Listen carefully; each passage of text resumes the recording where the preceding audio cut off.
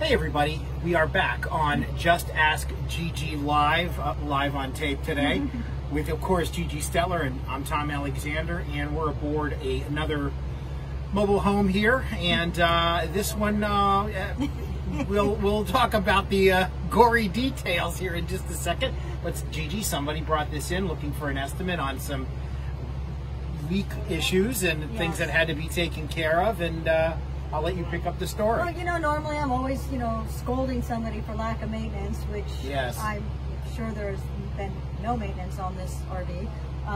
But he is in love with his RV and he really wanted to fix it. So he pointed this stain out over here and said that water was kind of leaking, dripping on his head while he was sitting there, and you can see all the stains in the carpet all around there. Yeah. And I asked him if he had, if he has insurance, and he said yes, he does. Right. But that doesn't mean that it's a collectible item. First you got to find out if there was an accident or something like that. Yeah. So the first thing I asked the gentleman was, did you hit something? And? Oh no, I've been a driver. I've been driving for 50 years. I have a CDL, drive tractor trailers and this and that, and so.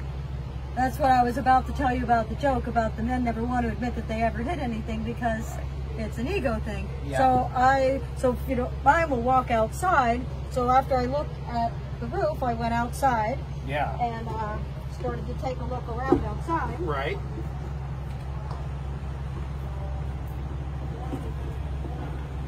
Watch the step now. Well, first thing when I looked at it, for the guy, I was like, well, you got tree branches hanging off your awning there. Oh, that's not a good thing. So, I said, are you sure you didn't hit anything? And he was insisting that he did not hit anything. And I said, well, if you hit something, it would be a covered loss. Right. And it's really not fixable. I mean, it's kind of, I'll never get the mold out of there, even if I rebuild this thing. Do we know the year on this? I think it's a 2000. 2000. Okay. Yeah, and the guy loves his motorhome and he wants to fix it. So we're going to take a look up on the roof, because that's what I did after the gentleman left it with me for me to write the estimate. So if you hang on just a second, we're going to get a driver here to drive us on the lift. Oh, okay, great. So that'll be the next thing. We hop on the lift and go up and do a little inspection on the roof. Back in a second.